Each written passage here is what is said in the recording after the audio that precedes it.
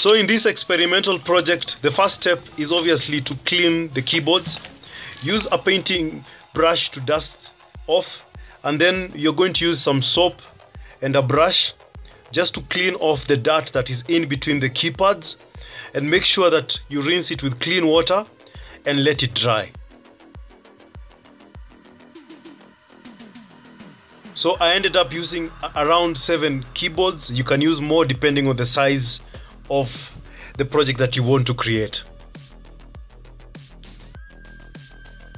So the most important process is preparing your surface, and in this case we are going to use sellotape.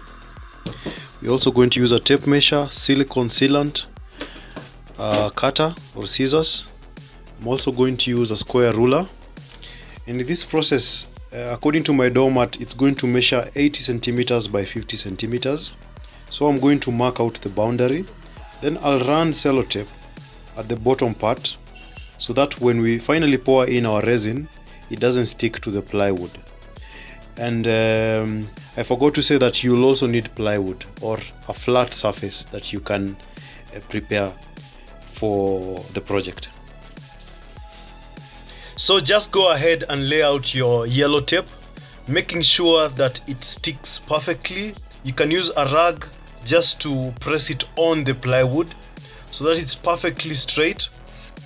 Make sure that you have trimmed off the tape so that you have a clean boundary.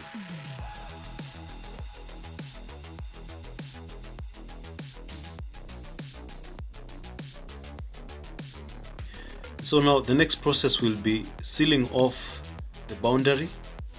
The red line indicates the part which we will place pieces of wood so that it blocks out the resin from spilling out when we finally pour it in. So in that case, I have cut pieces of wood, and on the inside part I have put sellotape just to prevent the resin from sticking. So I'm going to go ahead and we are going to stick it using the silicone sealant, which also doesn't stick to resin.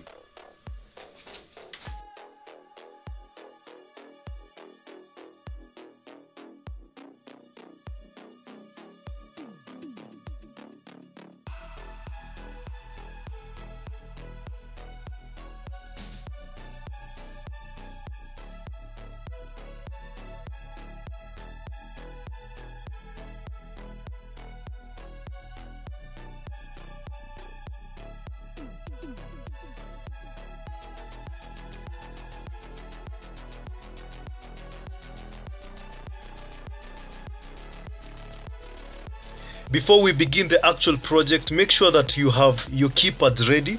So pluck them off the keyboards, and in the process you can arrange them in letters, numbers, or in words. And if you want a message to appear in your doormat, just make sure that you prepare them, you set them in different tins, you arrange them so that when we start pouring in our resin, they are ready to be arranged on our surface. Because the thing is that the resin dries very fast, and in this case we will be using a UV resin, and I mix my UV resin in the ratio of 125 ml of resin with 2.5 ml of hardener. And also remember, I'll be sharing the information where you can get this resin locally in Nairobi in the information box down below.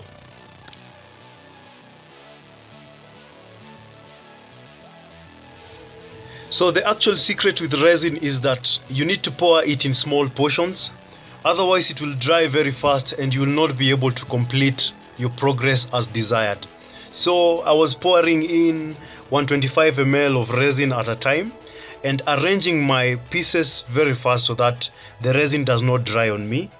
And then we will go on to other layers, other pieces of pours until we have covered the whole area. Make sure you can prearrange the messages or the numbers that you want to appear in your artwork. Keep in mind that this is an experimental project that I am doing, so this is just to show you how you can make use of resin, manipulate resin into your artwork, whether you're doing jewelry, whether you're doing sculpture or installation. And my aim is just to give you those basic tools so that it can open up your mind and you can go forth and create and explore even more with this type of style. So after all the pieces have been stuck on the surface, you will also want to go and pour in more layers on top of your keypads so that it forms a very thick layer that will form also the structure and make it stronger. So by the end of the day, you might have a 1 centimeter thickness of resin and your project is ready. My hope is that you enjoyed the video and the project and that you learned something that you're going to apply either now or in the future. And if you loved this, leave a like, share, and consider subscribing for greater content. Until next time, bye bye.